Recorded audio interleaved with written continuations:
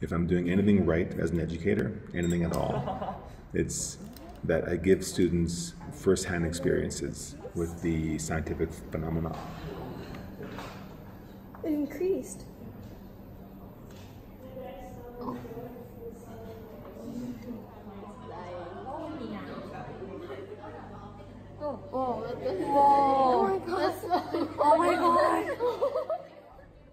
When I'm meeting students for the first time, quite often I've been known to say that I hope I don't need to teach you anything for the first semester.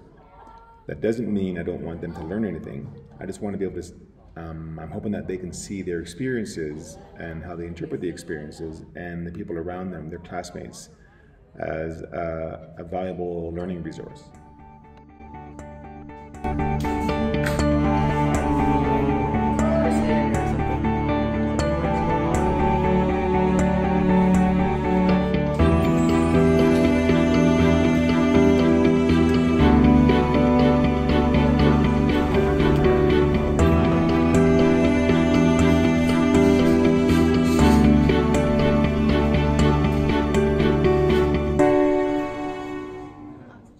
I'm a strong believer that the best way to get somebody to understand that knowledge is constructed is to get them to construct knowledge.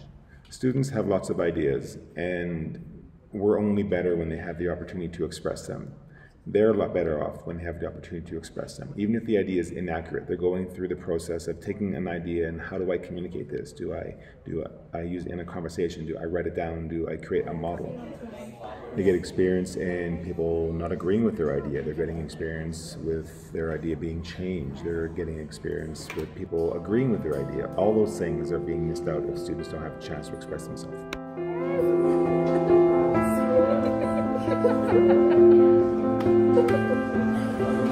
Thank you.